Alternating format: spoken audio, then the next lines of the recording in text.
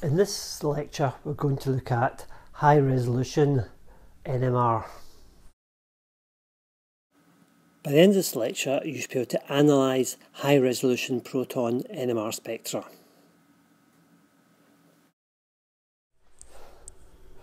This is the final lecture on the experimental determination of structure. In the previous lecture we looked at low resolution nuclear magnetic resonance, and in this lecture we're going to look at analysis of high resolution proton NMR spectra. Now it occurs to me that in the previous lecture I don't think I used the expression proton NMR. What that's referring to is just the fact that NMR relies on the absorption of radio waves by the nuclei of hydrogen atoms, and of course the nuclei of hydrogen atoms are just protons.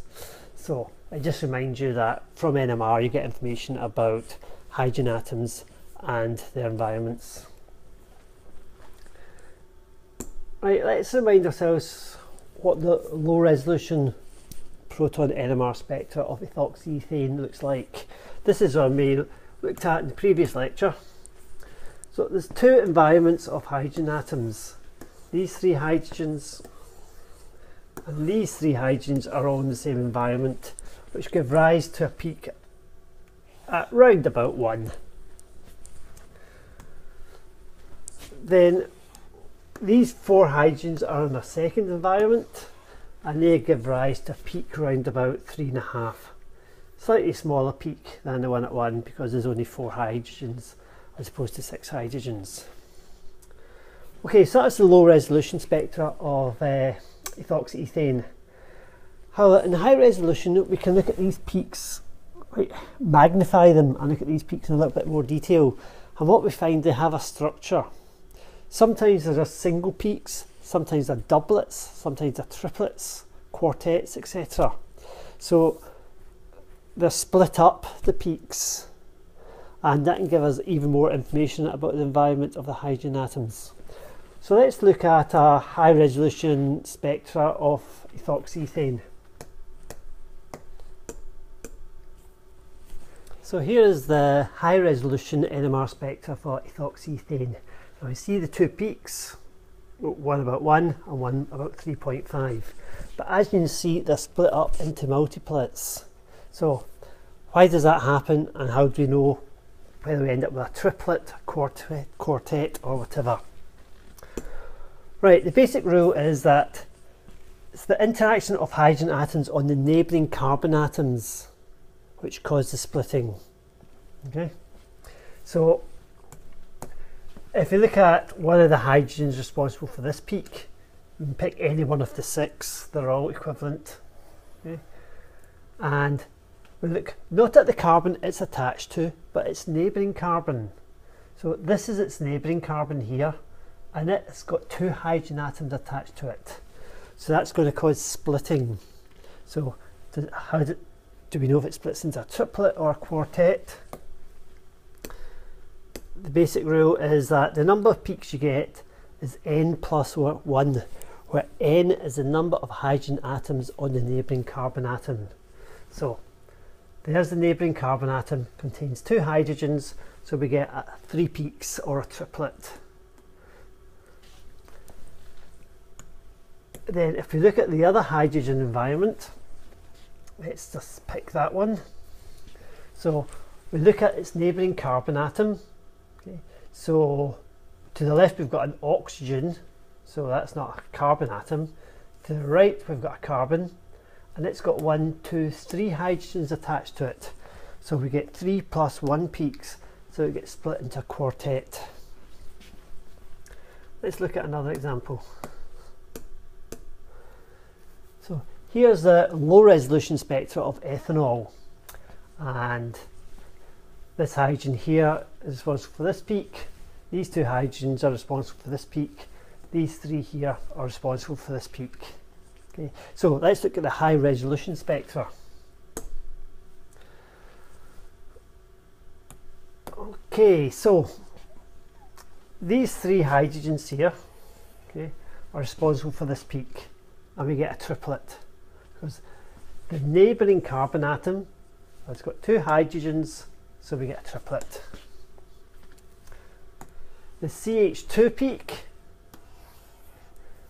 the neighbouring carbon atom has got 1, 2, 3 hydrogens, so it gets split into a quartet.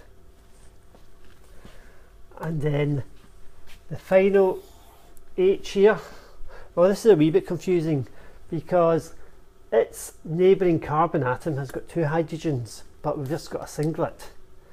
And in fact, what we find is that OH and indeed NH groups are not split, and nor do they cause splitting. So the splitting is only for hydrogens which are attached to carbons, and they're only split by hydrogens attached to neighbouring carbons. So the OH will not cause splitting and will not be split itself. Okay.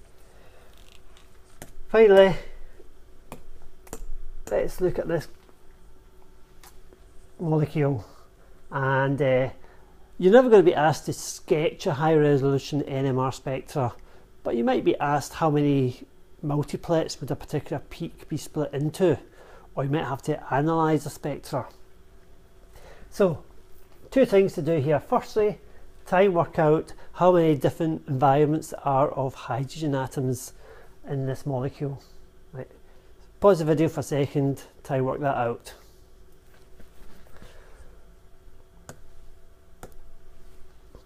Okay, so these 3 hydrogens here are all in the same environment, so that's one environment. These 2 hydrogens here are in a different environment. This hydrogen is in a different environment, so is this one, and so are those 3 there. So in fact, there's 5 different environments of hydrogen atoms in this molecule. Now, I'm not going to ask you to draw the spectra, but what I'd want you to do is look at all 5 and decide how many multiplets would be in the peak. So again, pause the video, have a wee look at that, and then I'll go through the answers.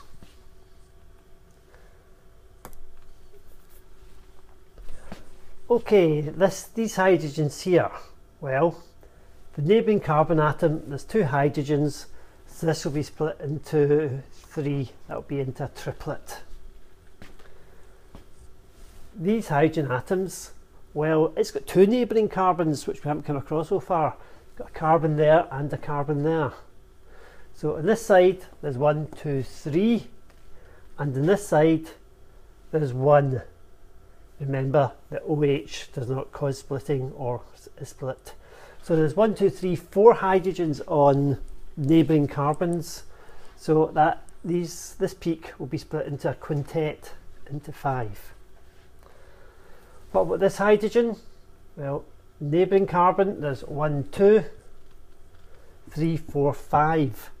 So it's got 5 hydrogens on neighbouring carbons, so that will be split into 6. This hydrogen here on an OH group does not get split, so that will be a singlet. And finally, the peak due to these hydrogens, or the neighbouring carbon, there's 1, so this one will be split into a doublet. Okay, so with high resolution NMR spectra we get even more information about the structure of the molecule by seeing how many hydrogens are on neighbouring carbon atoms.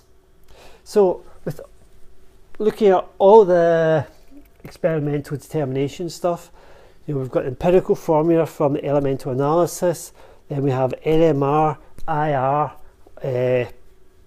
mass spectrometry. So by a combination of these techniques, it's usually possible to work out the molecular structure of any unknown sample. You don't always need to use all 4 techniques, but usually you need a combination of several of them.